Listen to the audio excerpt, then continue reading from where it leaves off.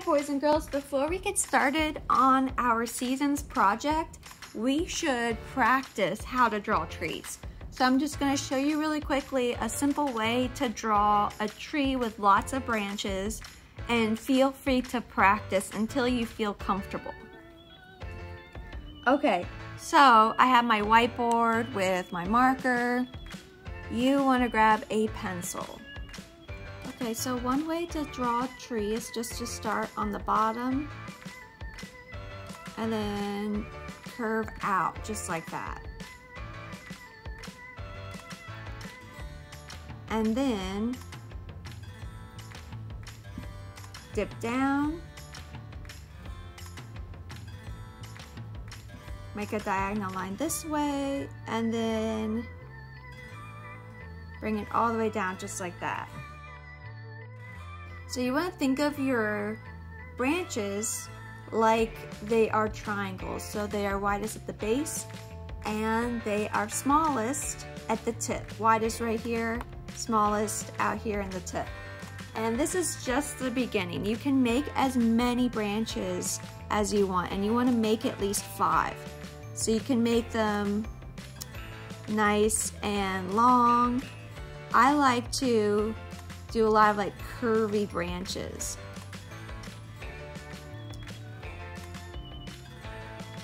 So a lot of my branches, they end up looking kind of like a V. And it's really good for your branches to also not look completely perfect either. So don't be afraid to add in additional lines, additional branches, have them go in lots of different ways. Maybe I'll add another one here.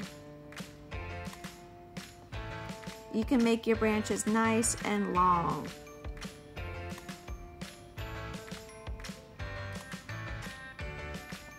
You can always make them longer too.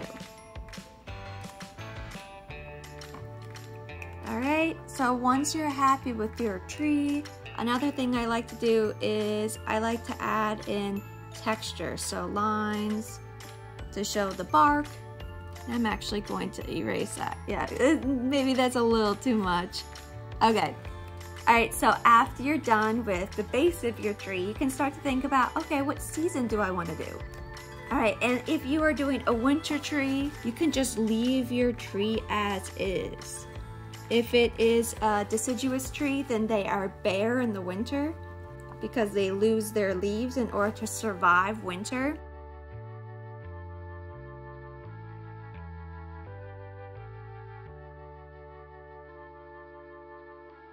So you can leave your tree as is. If it's winter time, you could always add like snow falling from the sky.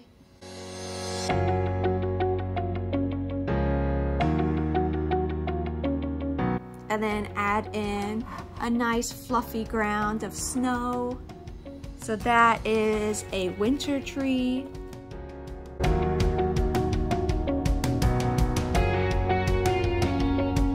For your fall tree, you just start off the same way as if you drew your winter tree. But you want to add in some of your leaves. So you can just have fun with all the different leaves that you add. You can just add them all over your tree.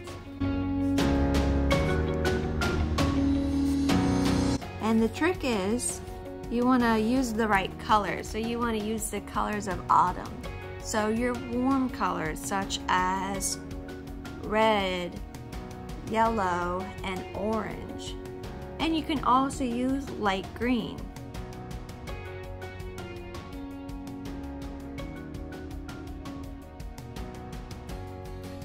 But definitely those warm colors. So I'm gonna go in with my orange, yellow. I have red right here. And maybe I might make some of them green. We'll see.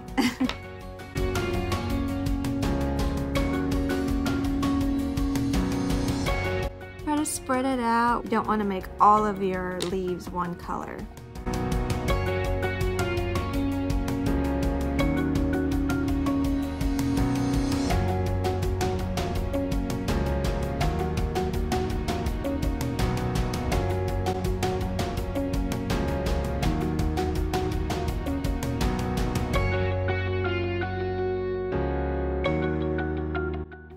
those are all of my leaves. I'm also going to color in my tree.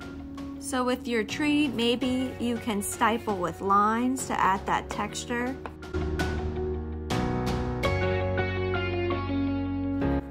Or you can always color with the back of your crayon.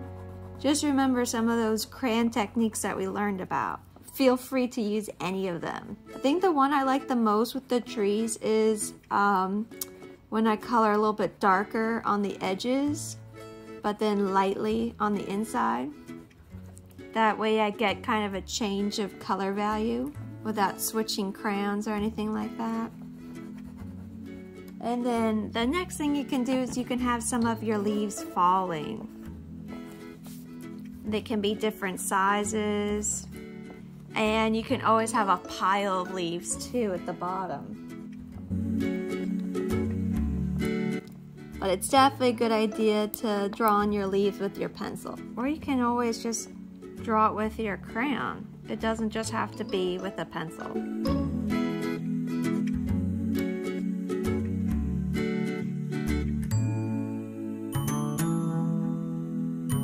Okay, and then after that you are done with your fall tree.